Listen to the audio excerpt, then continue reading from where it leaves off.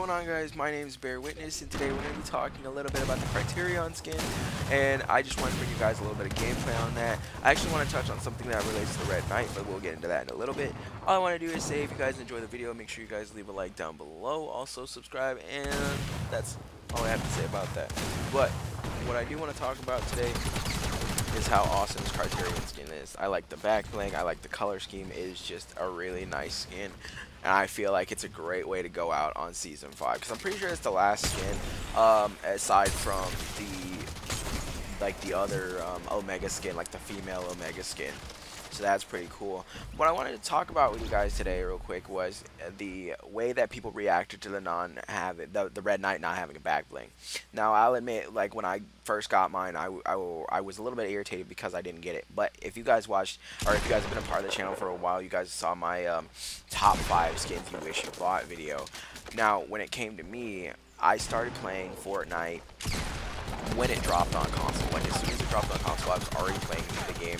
It took a little bit of a break, excuse me, to play Overwatch for a little bit. And by the time I came back, it was about the end of Season 2, and the skins were, like, I had the option of buying the Battle Pass or the Red Knight, and I ended up buying the Battle Pass. Now, when it comes to Red Knight, I think since it was a cosmetic that popped up in Season 2, people shouldn't be so adamant about, like, oh, this doesn't mean you're an OG. I don't feel like it means anything because of the fact that it is a skin you buy, and those skins should be coming around again.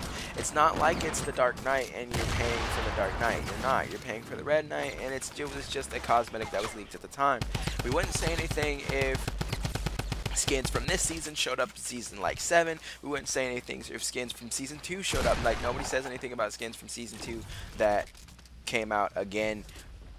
Then nobody says anything about those. Those skins drop. Like Funk Ops, it drops every now and then, and nobody has a problem to say. But when it comes to Red Knight, people have something about it. And I just want to know from you guys what you guys think about the situation.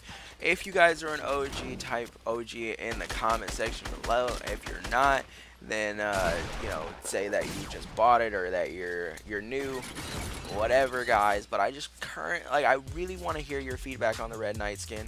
I personally have been so excited about the Red Knight skin the whole time, based on the fact that, like, I just thought it was a cool skin. Now, I hope you guys enjoy the gameplay. I don't know, like I said, when I usually do these are post commentaries, so I don't know if the gameplay is going to be over with. If it's not over with, then I hope you enjoy the rest of the gameplay. If it is over with, then I'll see you guys next time. Thank you guys so much for coming through. Peace out.